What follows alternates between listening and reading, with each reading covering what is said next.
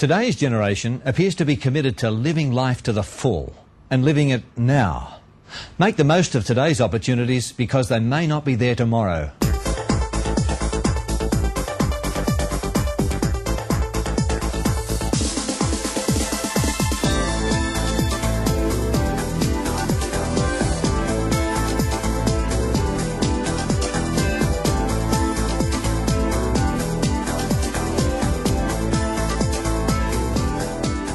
But it doesn't really matter whether you're 21, 41 or 71.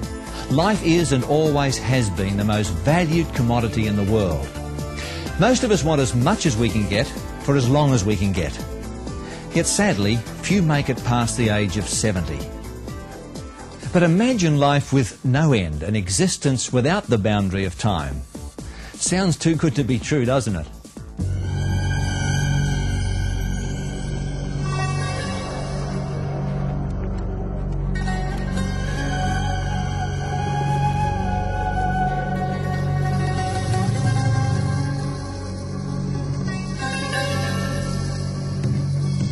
Humanity has always been fascinated by its origins and curious about its ultimate destiny.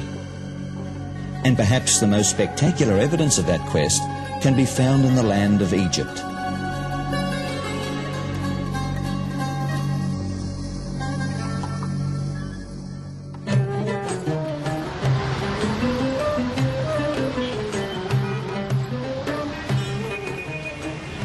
Modern Egypt is a land that still fascinates. Cairo, the capital, is the largest city in Africa and the Arab world.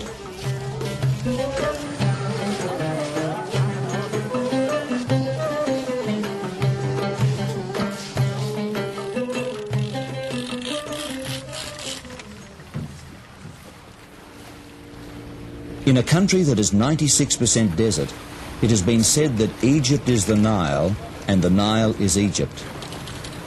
Flowing from the heart of Africa, the Nile is the longest river in the world and provides vital irrigation water for cultivation.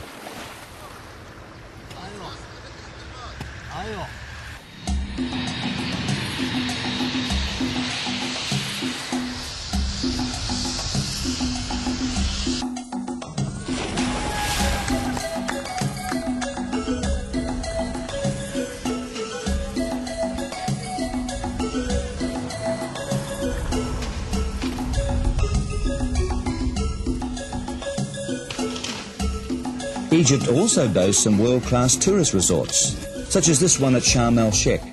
Here, modern-day Egyptians seek pleasure, relaxation and eternal youth.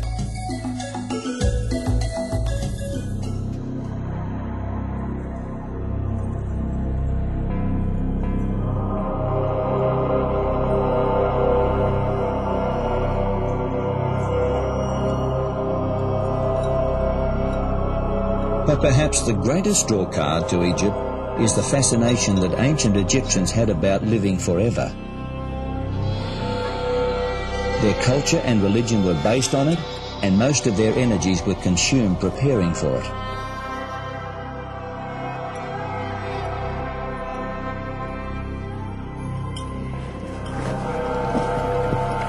The science of archaeology has recovered the history and culture of ancient peoples and their search for the afterlife.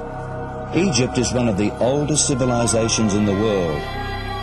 In surveying this country's long history, one gains a new concept of time. Their search for immortality led to the construction of the world's largest pyramids and temples.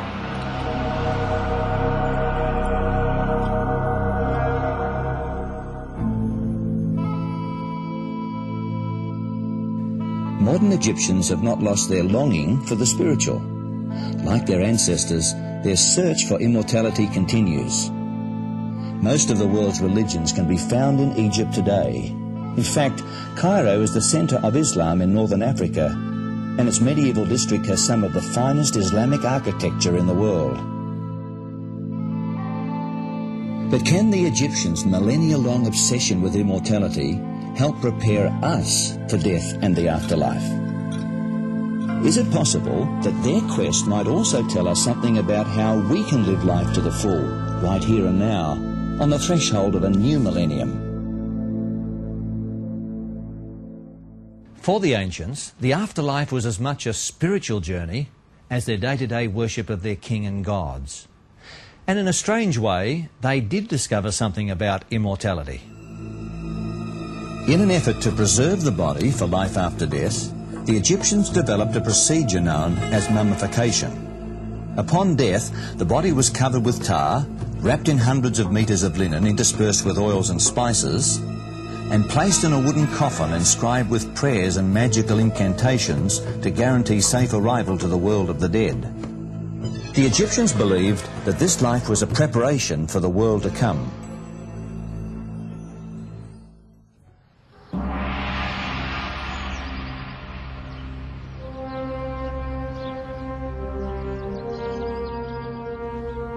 It's hard to believe, but for 500 years, this was the proud capital of Egypt.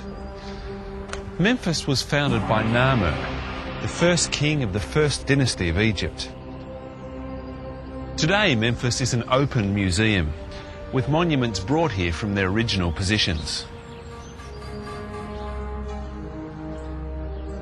Only a few relics have survived, like this colossal statue of Ramses II.